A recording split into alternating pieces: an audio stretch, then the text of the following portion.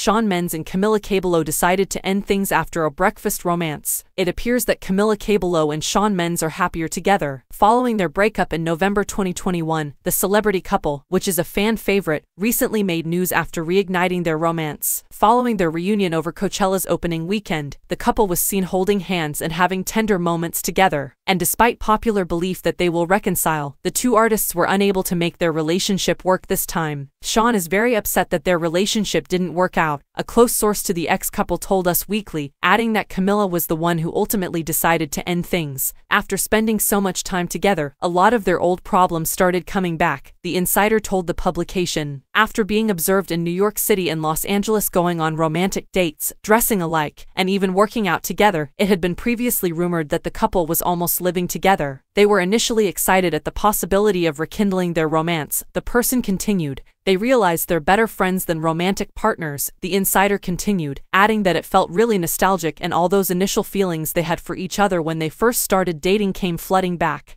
But after a few months, they remembered why they initially broke up. Although there is no animosity between them, their relationship has just reached its conclusion.